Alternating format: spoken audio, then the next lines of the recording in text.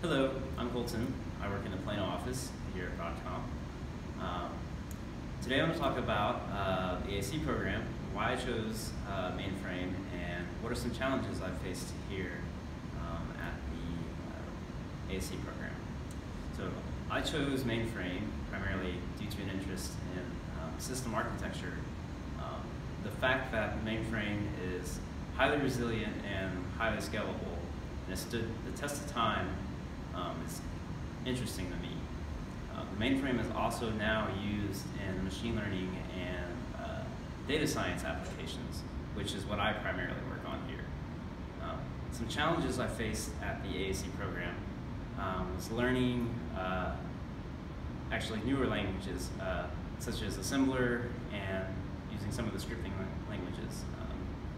I primarily use high-level languages, so there was a learning curve associated with some of these languages. And through collaboration with my peers and the instructors, I'm more confident in my ability to work with the mainframe and those languages now, which was the entire goal of this program, in my view, was to become more familiar with the mainframe and comfortable, which is going to enable me to be more effective while working on the mainframe here at Broadcom.